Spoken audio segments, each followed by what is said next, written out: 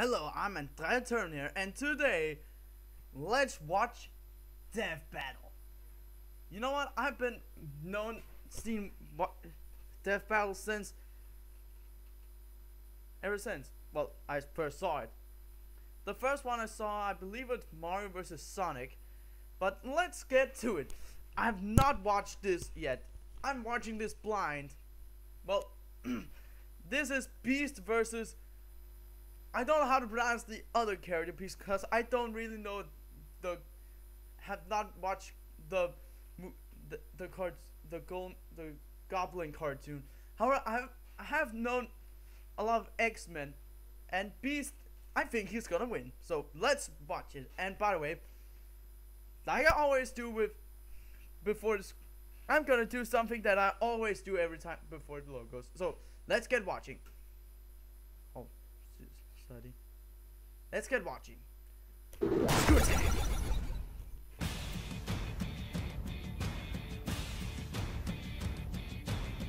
Some of the greatest heroes of all are shunned by the very people they continue to protect. Yeah. Basically the worst deal ever. I see. Like Beast, the blue genius of the X-Men. And Goliath, the gargoyle who gives new meaning to the phrase tough as stone. He's whizzing out a boomstick. And it's our job to analyze their weapons, armor, and skills to find out who would win a death battle. Okay.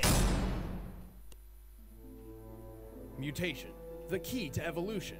The process is slow, normally taking thousands of years. But every few hundred millennia, evolution leaps forward. If that means we're all eventually gonna transform into blue hairy monkey men, count me out.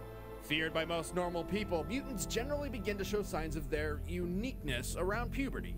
Not so for Hank McCoy. Yeah, the instant he popped out, it was pretty clear that something was different about him. Namely the giant monkey hands and feet. Whew, that must have been rough on the way out. He better give dear old mom double the presents on Mother's Day.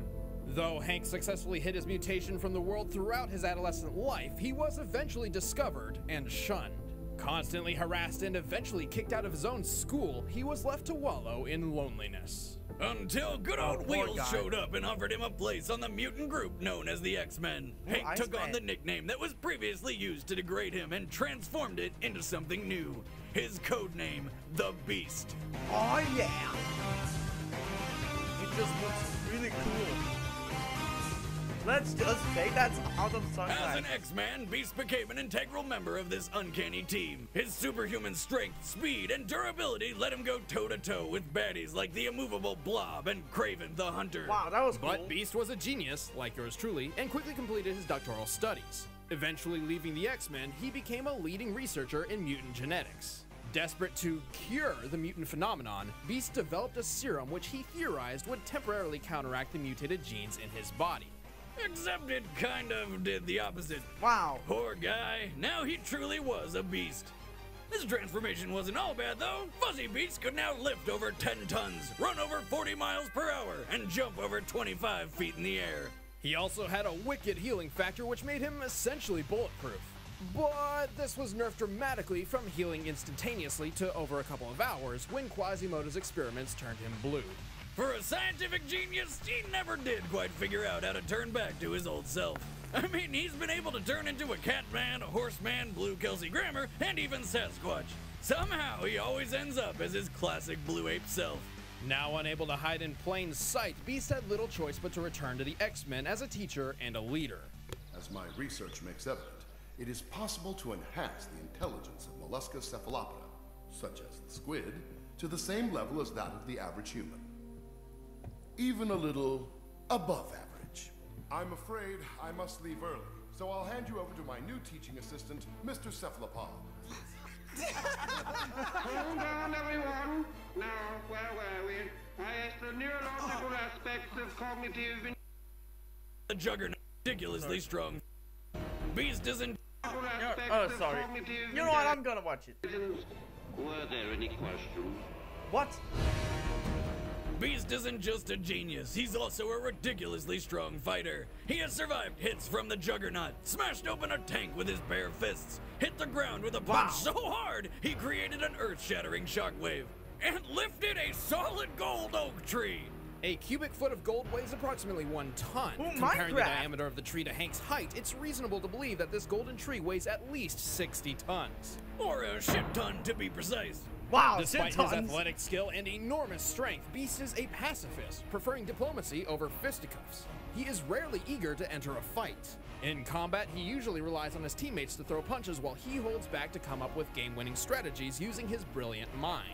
Like the time he figured out how to use Juggernaut's own bulk against him. As Archimedes said when he discovered the principle of displacement, Eureka. But when he gets angry, he'll enter a rage which makes him so uncontrollably fierce, he's a danger even to his closest friends. Literally unleashing the beast within. Beast's monstrous appearance remained a permanent part of his life. He was never truly accepted by society, and even had to leave the woman he loved for fear she would become a target of mutant haters. But if he could have his way, he would spend his days hanging from the ceiling with a nice cup of tea reading Shakespeare. But we don't always get what we want, so he'll have to settle for kicking ass. I see. Faint heart averted feet and many a tear in our opposite path to persevere. A minor poet for a minor obstacle. Yeah, just be cool.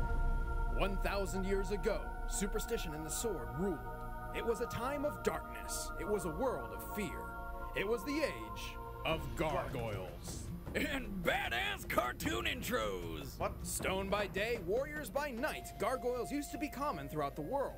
Like the Wow. stone statues they inspired, gargoyles were known as protectors. Guarding their home and those inside was always their top priority. It's not every day your garden statue is also your top billed bodyguard. Otherwise, I'd have a shitload more lawn gnomes. I In want the a year gargoyle like that. 994 AD, a clan of gargoyles formed a symbiotic relationship with the humans of a Scottish castle. Using their superhuman strength, keen senses, and warrior spirit, the gargoyles defended the castle from invaders at night. In return, their human allies would watch over them during the day when they are most vulnerable, as gargoyles turn to solid stone in daylight. The gargoyles were led by Goliath, a creature with a voice so sexy it makes humans turn to stone. If you know what I'm saying.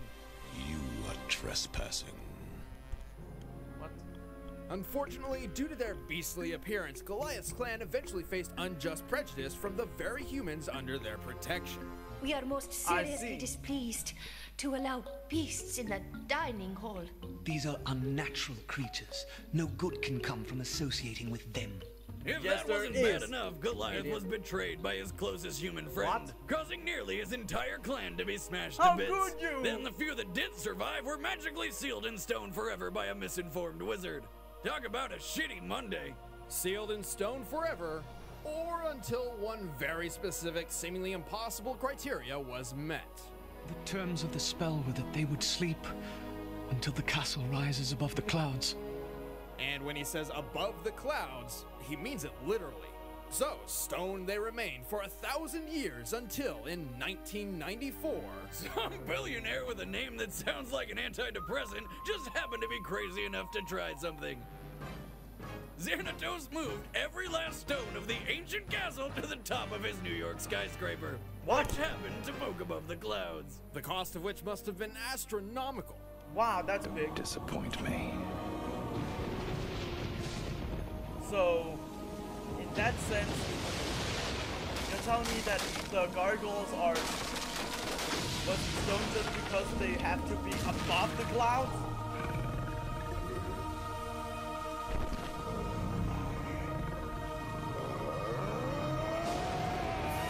They look cool, actually. The curse was broken. Hold The gargoyles awoke once again, and Goliath was tasked with leading his clan into the modern world. Despite being completely out of his element, Goliath adapted surprisingly fast. You mean he was texting and watching cat videos in no time? No, this was the 90s.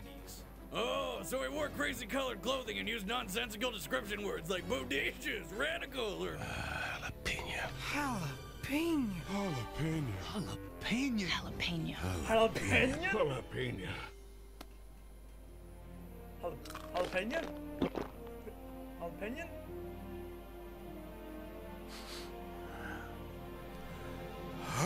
Jalapeno? Jalapeno.